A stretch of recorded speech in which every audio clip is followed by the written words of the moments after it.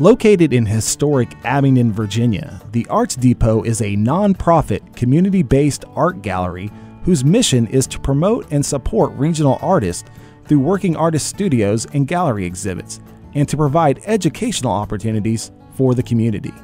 Housed in an old freight station, the original depot was built in 1858 with the purpose of being a central point for manufactured goods, new ideas, and visitors from afar. During the Civil War, the first depot building was burned in Stoneman's raid. In June of 1866, the Norfolk and Southern Railroad rebuilt the depot on its original site. In 1870, a new passenger station was built, and it is this building which is now the home of the present-day Arts Depot. After more than a century of service, the freight depot was closed in 1981. The town of Abingdon purchased the property. 4,000 hours of volunteer work and financial contributions of local citizens were invested in the renovation of the aging landmark to create a new home for the Depot Artists Association in 1990.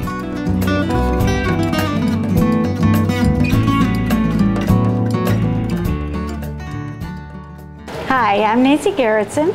I'm a resident artist here at the Arts Depot.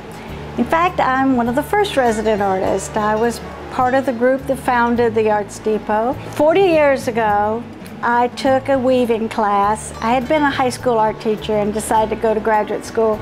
Well, my original plan was to be a generalist and be able to teach all crafts. But I fell in love with weaving. And it was really love in the first class, and so I've been weaving ever since. And my love is tapestry weaving. And I've developed a style that I call three-dimensional tapestries. Now, three-dimensional tapestries are all woven flat, just like I'm doing now on the loom. But then I take the pieces off the loom and do stuff to them. I either finish off the edges so they can stand out on their own, or I layer them, or I put stuffing behind them and make them come out. And I've been having a really good time just experimenting and figuring out how to do these things. As far as I know, I'm the only one that's doing it.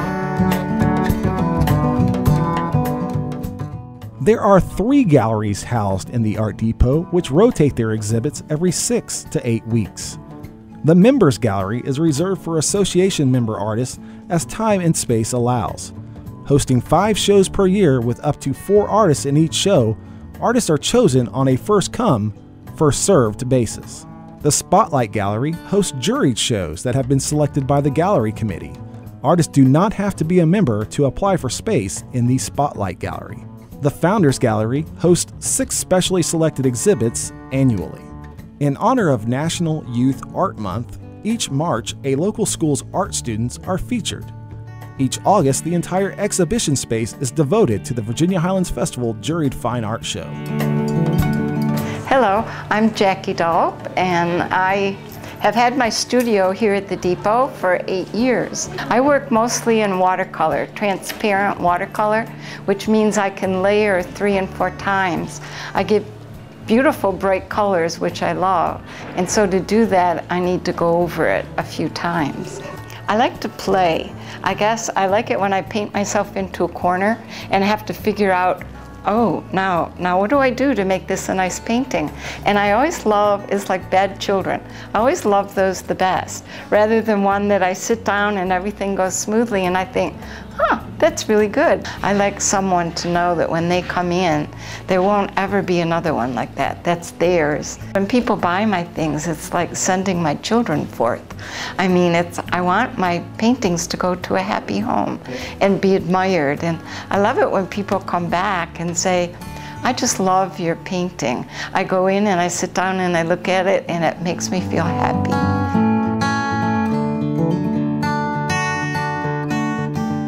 Seven resident studio artists work in a wide range of media, including watercolor, weaving, clay, jewelry, and acrylics.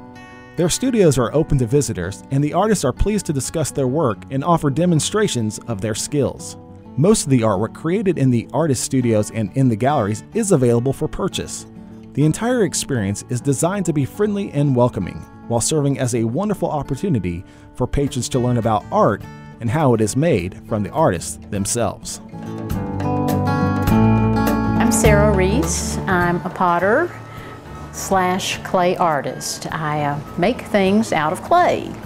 And I've been at the Arts Depot since we started this project. I tell people that I came with the building. I spent many years working at my potter's wheel, making nice, round, sensible things.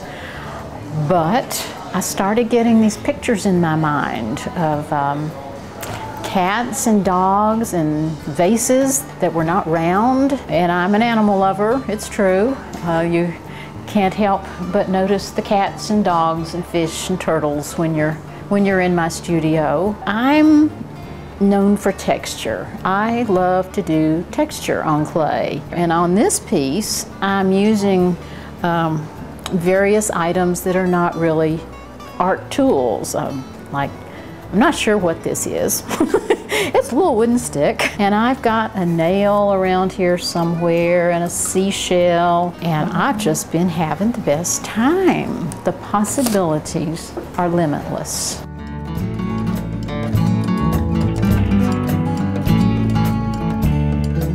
The Depot Artists Association has been designated a non-profit 501c3 organization, and much of the success of the Arts Depot would not be possible without our volunteers, who serve a combined 3,000 hours each year in categories of service that include helping greet gallery guests, distributing posters, maintenance and gardening, seasonal decorating, hanging exhibits, scheduling classes and workshops, reception hosts, publicity, fundraising, and serving on the board of directors and other committees. My name is Nancy Johnson. My painting is very unique. Forte is folk art, and I'm still using acrylics, but I'm using so many different styles, like collages. I use from rocks, from woods, and even the rust from up under the caboose out there. And the subject matters, I'm still staying in the trend of childhood memories. My serious subject I'm reaching to now is going into historical events. And my biggest piece is going to be the Underground Railroad and plus the slave trade ship. I really want my grandchildren and their children to know what went on back in that generation, and now it's really coming out as a reality now. By telling these stories, I see joy, I see peace, I see tears, even telling the story. The Arts Depot is open Thursday through Saturday, and hours for the depot vary depending on the time of the year.